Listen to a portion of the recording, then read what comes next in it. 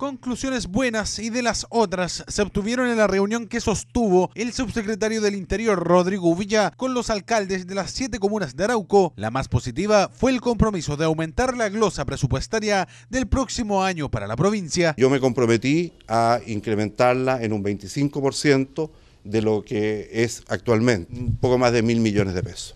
Los jefes comunales de la provincia de Arauco solicitaron suspender la plaza de peaje Curanilahue, la cual, a pesar de no tener terminadas las obras de la ruta 160, ya está operando. Hemos tenido la respuesta de que debido a que los contratos ya vienen desde el año 2008, esta es una ruta concesionada, no es posible acceder a suspender el peaje, a trasladarlo hasta el finalizar las obras.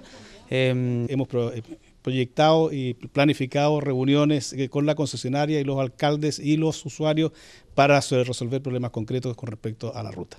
Respuesta negativa, pero que se vio compensada con las solicitudes de tramitación directa realizadas al subsecretario de Obras Públicas para aumentar la seguridad de la vía. La pasarela de Arauco, la cual suscribimos inmediatamente, otra pasarela en el sector de Cerro Alto, las 2 rotondas en Cerro Alto. Ese sector requiere de una mayor seguridad, por lo tanto también ofrecimos poner semáforos y hacer una sensibilización e informar a la comunidad para que tengan todas las medidas de seguridad.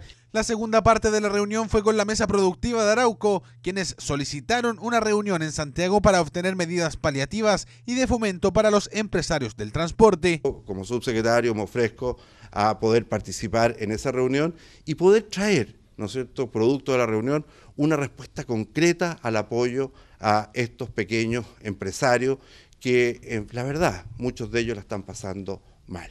Las reuniones continuarán y la intención es que todo lo comprometido hasta el momento sea ejecutado antes del 11 de marzo de 2014.